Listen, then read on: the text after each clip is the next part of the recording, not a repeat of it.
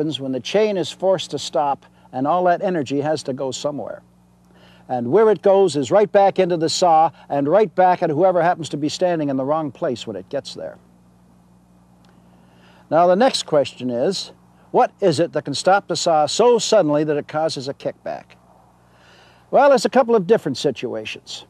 There's bar tip dig-in and there's pinching the bar. Generally, the most serious one is the first one. What happens is that the cutters, those little cutting links in the chain, are making a turn around the tip of the bar. That means that they're pointing out from the bar at an angle. If you let that part of the bar touch solid wood, a branch behind the one you're trying to cut, for example, then that cutter can bite into it at an angle and go too deep. Sometimes, in fact, it goes in so deep that it gets stuck.